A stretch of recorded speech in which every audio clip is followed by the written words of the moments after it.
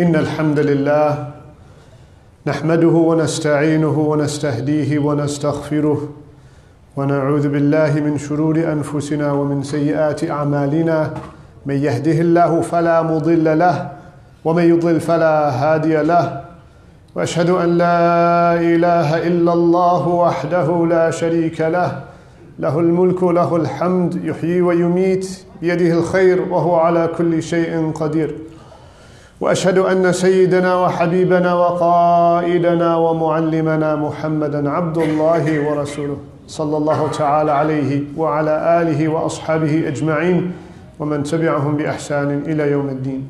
يا أيها الذين آمنوا اتقوا الله حق تقاته ولا تموتن إلا وأنتم مسلمون.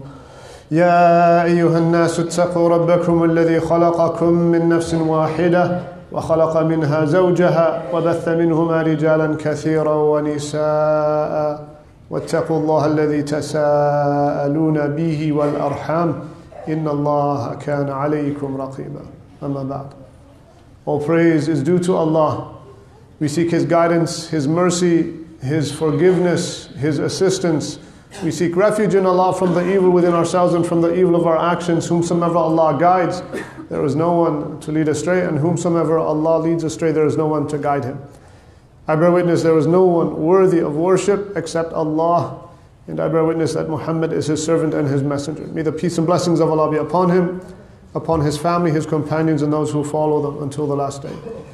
O you who believe, revere Allah as He should be revered, and do not die except in a state of Islam.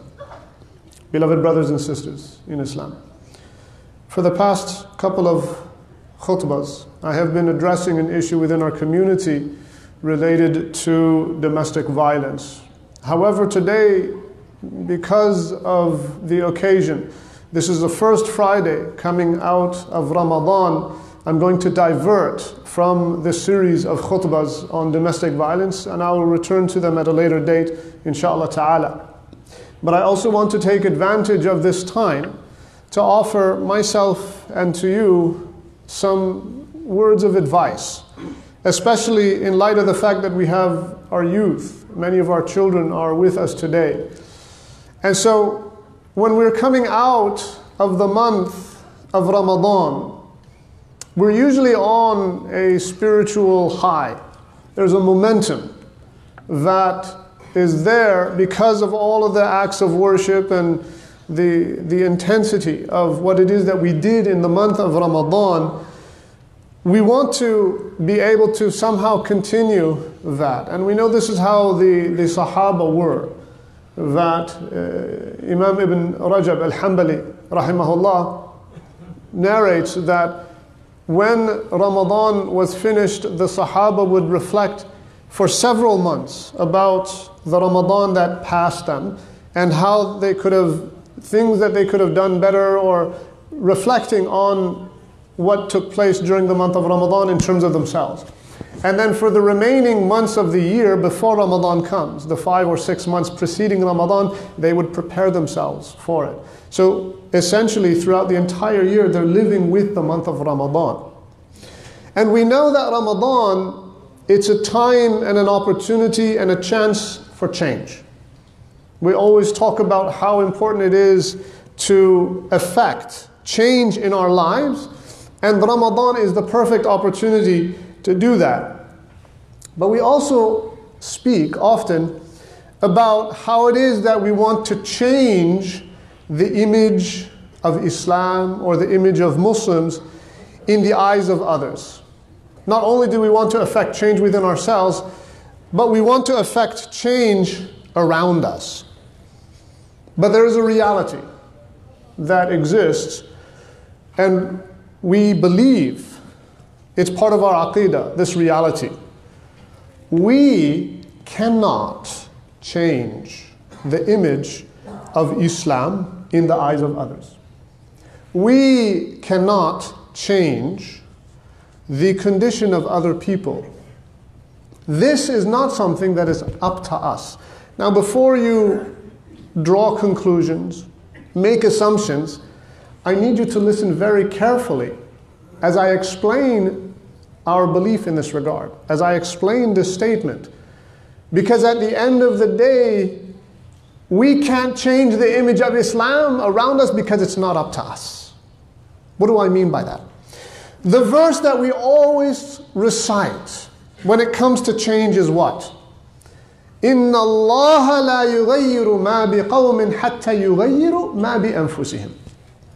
Indeed, Allah does not change the condition of a people, whether it's from good to bad, or whether it's from bad to good. Either way, the Mufassirin, they allow for both interpretations. Allah does not change the condition of a people until they change the condition of themselves, until they change what is in themselves. Now this verse is very telling. Why? Because the very first part of it is the answer to that statement that I had made initially. إِنَّ اللَّهَ لَا يُغَيِّرُ مَا بِقَوْمٍ. It's Allah subhanahu wa ta'ala that He will not change the condition or the state of a people. حَتَّى يُغَيِّرُ مَا بِأَنفُسِهِمْ. Until they change what is in themselves. So when we look at this verse and we reflect upon it, what are we responsible for doing? We're responsible for changing or affecting some sort of change within ourselves, and even that is by the tawfiq of Allah subhanahu wa ta'ala. That is our responsibility, because I have choices over my actions. I have choices for what I can do, what I choose to believe in, what I choose not to believe in, what I choose in terms of my intentions, what I choose in terms of purifying myself, what I choose in terms of doing the right things. That's up to me. I have that choice. But in terms of being able to change those who are around me, I have hope that there will be some effect or impact based on my actions, but at the end of the day, it's not up to me. That's the reality of it. I can't change those who are around me. I can't change the image of Islam. But I am required to take the proper means. I'm required to take the steps. This is what Ramadan teaches us. When we look at Ramadan and the actions that we do in the month of Ramadan, that they're meant to be a way to change ourselves, but at the end of the day, it's up to Allah subhanahu wa ta'ala. The result of our actions is up based on whatever Allah wills, whatever Allah chooses. So what's the message that's being imparted here? There's a very important message that is being imparted here. The result of our actions on those around us is entirely up to Allah subhanahu wa ta'ala, not to us. Why? There are three things that we need to be considerate of. And this is the take-home message. And I'm going to repeat these three things throughout the khutbah today. But there are three things that we need to be aware of. If we do something, then number one, it has to be for the right reason. If I do something, anything that I do, it has to be for the right reason. What is that teaching us? This is teaching us sincerity to Allah subhanahu wa ta'ala. Why are you doing something? If it is not to please Allah subhanahu wa ta'ala, if it is not to seek His divine pleasure and reward from Allah subhanahu wa ta'ala, then perhaps we're doing it for the wrong reason. As Muslims, this is our belief. We do things only seeking the pleasure of Allah subhanahu wa ta'ala. That has to be our intention. And that teaches us sincerity. That I'm doing things for Allah. I'm seeking His pleasure. And so there's no other reason why I'm doing it. Now there might be other effects that happen that come alongside that. But ultimately, my intention, my heart, my belief needs to be sound and set and straight when it comes to why I am doing something. It needs to be ultimately, when I go through all the different reasons, number one, at the very top, and ultimately it should be the only reason, is that it's to please Allah subhanahu wa ta'ala. That should be the reason. I'm seeking Allah's pleasure.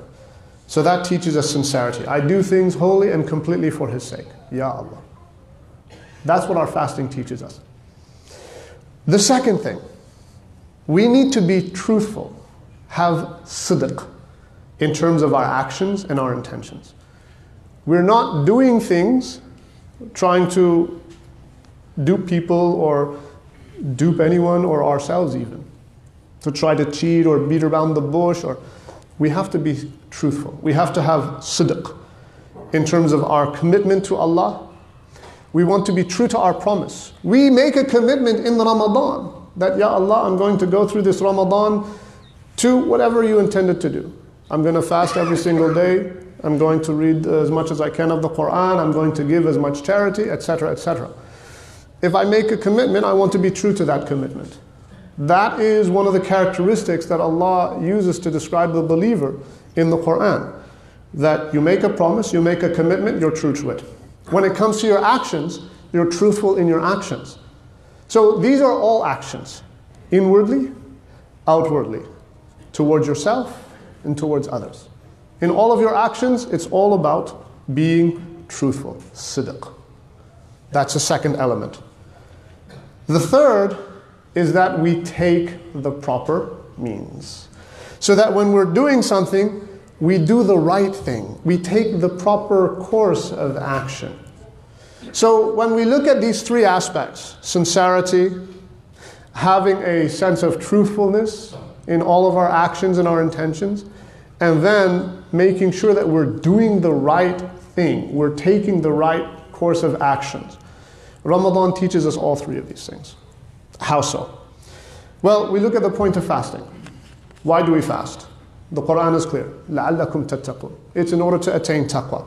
Taqwa is something that will lead us to a sense of sincerity.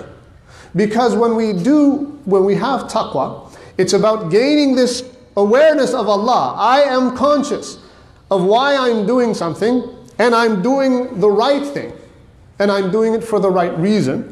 This is leading towards all three of these different elements. So when Allah subhanahu wa ta'ala says in a hadith Qudsi, that He says, كُلُّ عَمَلْ إِبْنِ آدَمْ لَهُ إِلَّا الصَّوْمِ فَإِنَّهُ لِي وَأَنَا أَجْزِي بِهِ. This is a hadith in Sahih Bukhari, عن أبي هريرة رضي الله عنه, that the Prophet ﷺ said that every action that the son of Adam does, it is for himself except for fasting. And this is a hadith Qudsi, which means that the Prophet ﷺ is saying this from Allah subhanahu wa ta'ala. Allah says, every action that the human being does is for him except for fasting. It's for me. And I am the one who gives a reward for it. Why? Because nobody really knows if you're truly fasting or not. I can come out to people, I can say, I'm fasting. But then when I go into the washroom, I can slip a sip of water, drink it, just to kind of deal with my thirst. And then I walk out of the washroom and everybody thinks I'm still fasting. Yeah, I'm fasting, right? So that's why ultimately when you fast, it's for Allah. There's an element of sincerity. Only Allah knows truly if you're fasting or not. And even when we fast, it's not just fasting in terms of refraining from eating and drinking, but we also fast from other wrong actions in terms of lying or in terms of saying bad things or looking at bad things or hearing bad things. We've heard of this before many times. But it indicates that our fasting teaches us being sincere. Sincerity. Why am I doing it? Ultimately.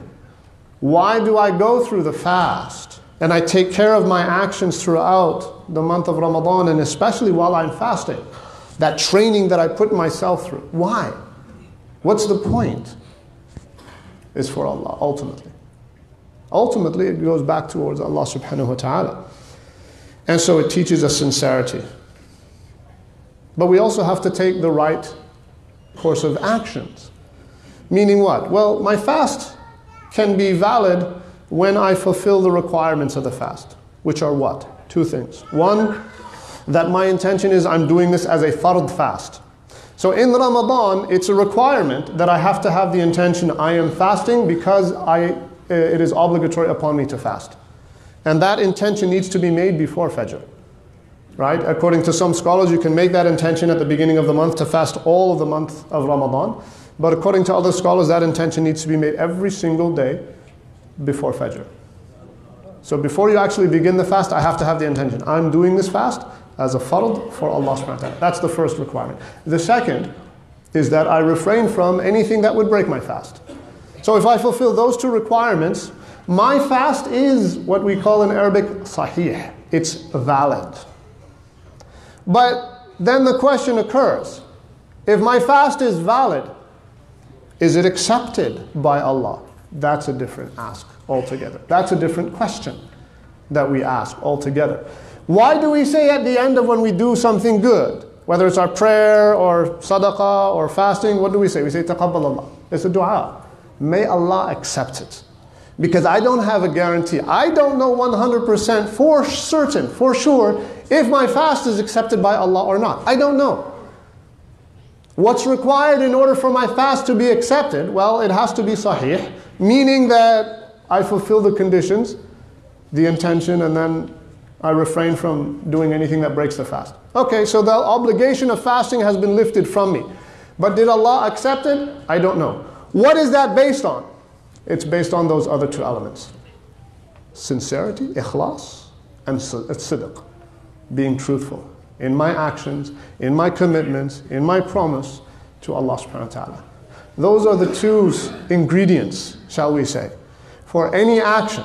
If you want your action to be accepted by Allah subhanahu wa ta'ala, then those are the three things that you need. Do it right, have the right intention, sincerity, and then make sure that you're truthful in terms of your actions. This is what Ramadan teaches us. There are many stories in the life of the Prophet ﷺ that also teach us this reality. And one of the stories that illustrates this very much so is the story of Uhud, the Battle of Uhud. And when we look at the verses, some of the verses in the Quran, there are many verses in the Quran that talk about the Battle of Uhud. But I'm just going to mention a couple of verses that go into some of the details of what happened in the Battle of Uhud. The Prophet ﷺ had given a certain commandment to the Sahaba. He placed them in a spot on the hill of the archers, known as Jabal al-Rumat. And he told them, whatever happens during the battle, whichever way the tide turns, you keep your positions. Don't lose your positions. And so this was the command of the Prophet ﷺ.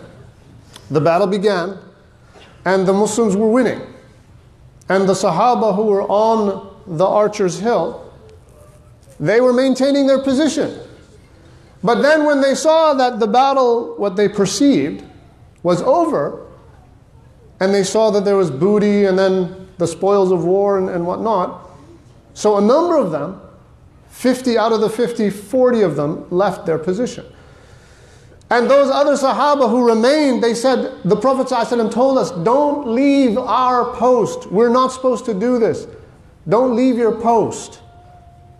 And the other Sahaba, they said, yeah, but it's over. The Prophet ﷺ meant during the battle. Now the battle is over.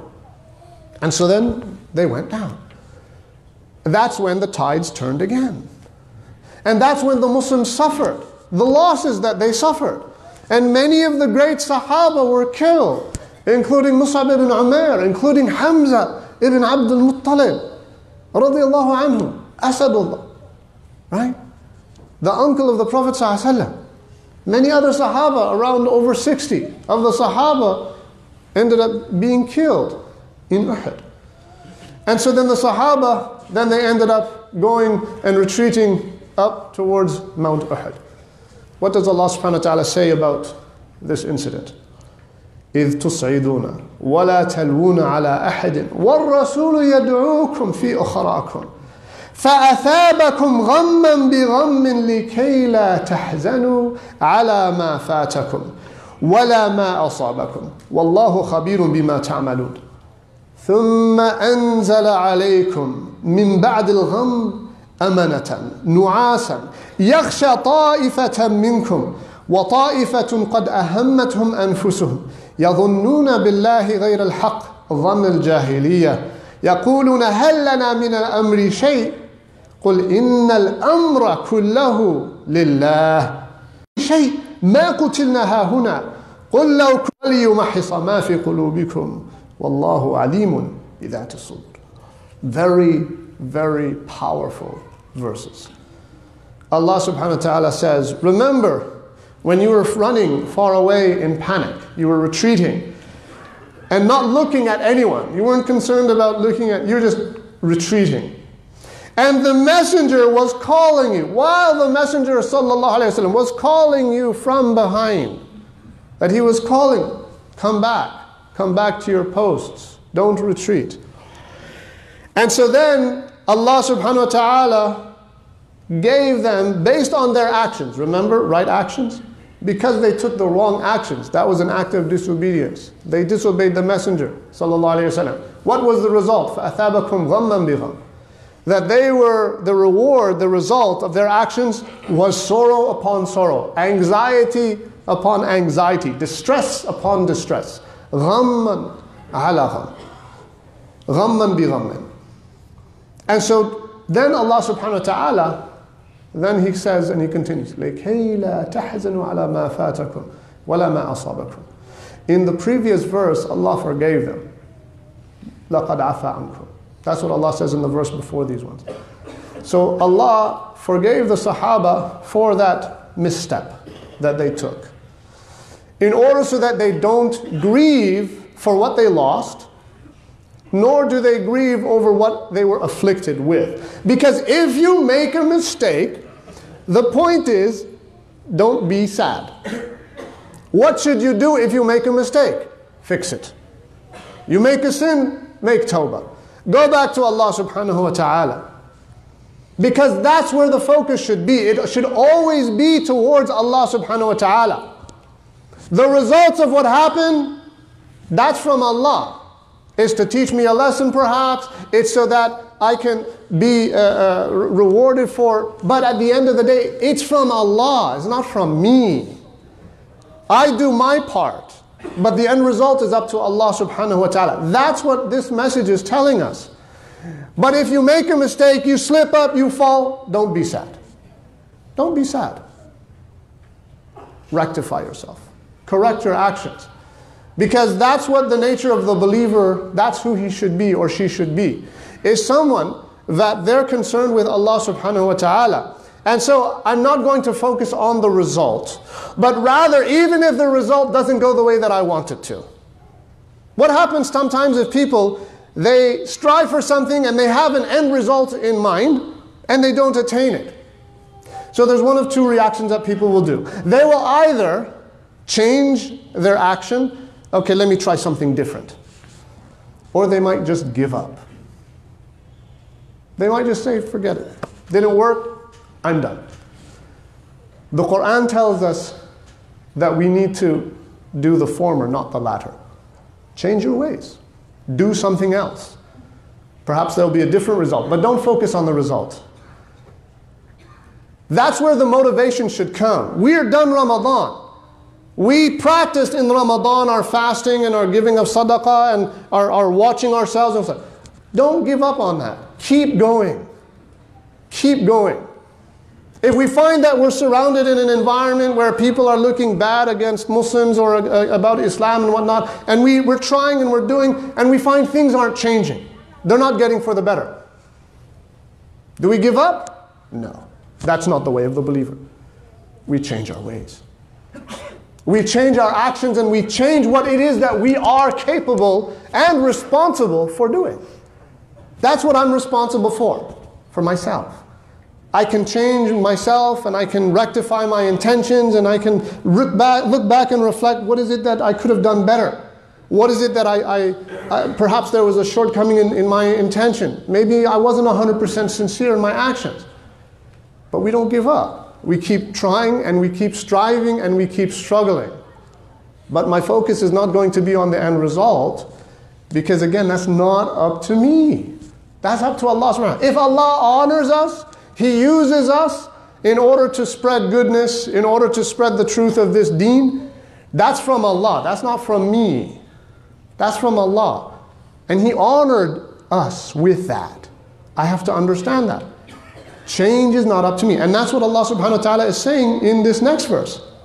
That then there were some of those that after they suffered, then Allah subhanahu wa ta'ala, they changed their ways, He forgave them, then He sent upon them the sakina. Right? After the gham, after the anxiety, after the sorrow, after the distress, then after the distress, He sent down serenity in the form of a slumber, a sleep. Now these Sahaba, they're in the middle of the battle, but yet there was a slumberness that came over them. And some of the scholars, they mention that if a person is in a struggle, they're in the heat of the moment, in the battle, and then they're overcome by a calmness, right? The serenity. That to the point, some of the Sahaba, their narrations, that their swords were actually falling out of their hands because they were the slumber that overcame them, right? They're in the middle of the battle. That's a sign from Allah subhanahu wa ta'ala that He's accepting their repentance, He's accepting their sincerity, right? But if that happens while you're praying, then no, that's a sign of the opposite, right? If you're praying and then you're falling asleep, no, that's a sign of the other. And so then in the rest of the verse, there were those who then they had these bad thoughts about Allah. Again, have a good opinion of Allah. Don't have bad thoughts or bad opinions of Allah subhanahu wa ta'ala. There were others who were disturbed by evil thoughts about Allah, thoughts that weren't true, right? ظَنُّ بِاللَّهِ غَيْرَ الْحَقِّ. This is not true about Allah. ظَنُّ الْجَاهِلِيَّةِ. These are thoughts of ignorance. And so then they ask, do we have a say in the matter? Right? Is it up to us? Do we have a say in the matter? The response comes, قُلْ إِنَّ الْأَمْرَ كُلَّهُ لِلَّهِ. The affair, the matter is all to Allah subhanahu wa ta'ala. They conceal what's in their hearts, what they don't reveal. And they say to themselves, if we had some say in the matter, none of us would have died. Right? Because there was a debate before Uhud. Should we leave the confines of Medina, go to Uhud and fight, or should we stay behind? And then there was a dispute amongst the Sahaba. And of course the hypocrites were there and they said, no, we should stay. And then the Sahaba said, no, we should go out. Right? But then the end result, what happened ended up happening. And so then Allah says in the Quran, even if you were to remain in your homes, what was your fate would still come to you. Even if you were in the safety of your homes. Again, the amr is not up to you, it's up to Allah subhanahu wa ta'ala. Through this, Allah tests what is within you, purifies what is in your heart, and Allah knows best what is hidden in the heart. So this is the lesson for us to understand from Uhud. We need to have sincerity, we need to be truthful in our actions, and we need to ensure that we are taking the right course of actions. أقول قولي هذا وأستغفر الله العظيم لي ولكم ولسائر المسلمين من كل ذنب فاستغفروا إنه هو الغفور الرحيم.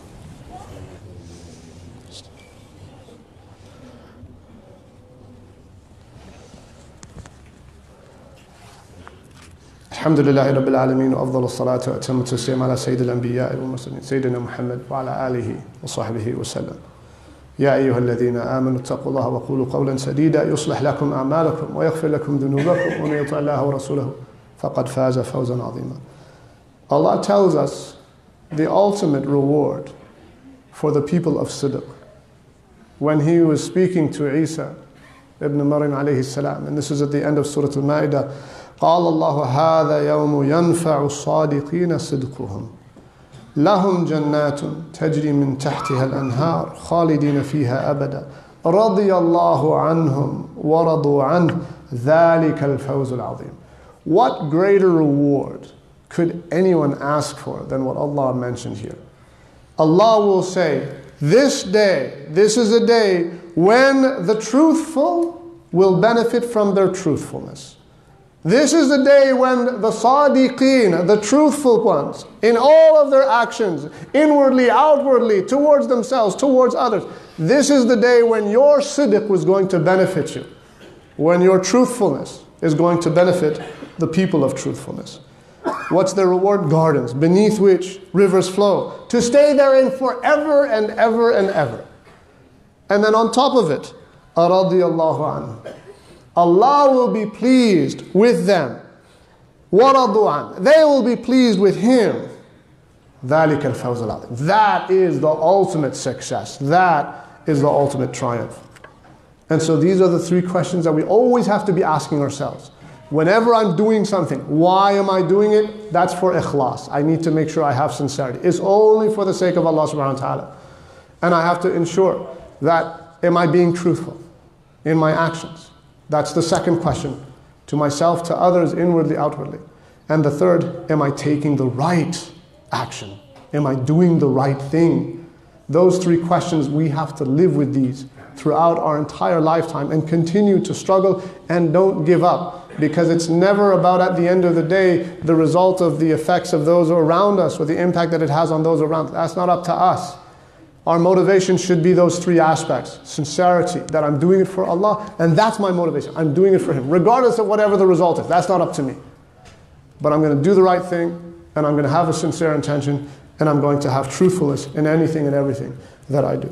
إن الله وملائكته يصلون على النبي يا أيها الذين آمنوا صلوا عليه وسلموا تسليما اللهم صل على محمد وعلى آل محمد كما صليت على إبراهيم وعلى آل إبراهيم بارك على محمد وعلى آل محمد كما باركت على إبراهيم وعلى آل إبراهيم في العالمين إنك حميد مجيد اللهم اغفر للمؤمنين والمؤمنات المسلمين والمسلمات الأحياء منهم والأموات إنك يا ربنا سميع قريب مجيب الدعوات ربنا ظلمنا أنفسنا وإن لم تغفر لنا وترحمنا لنكونن من الخاسرين اللهم اجعلنا من الصادقين اللهم اجعلنا من المحسنين اللهم اجعلنا من المخلصين برحمتك يا أرحم الراحمين اللهم ارحم موتانا وموتى المسلمين واشف مرضانا ومرضى المسلمين وانصر اخواننا المستضعفين في كل مكان والطف بنا وبجميع المسلمين بلطفك فيما جرت به المقادير ربنا آتنا في الدنيا حسنة وفي الآخرة حسنة وقنا عذاب النار والحمد لله رب العالمين وأقم الصلاة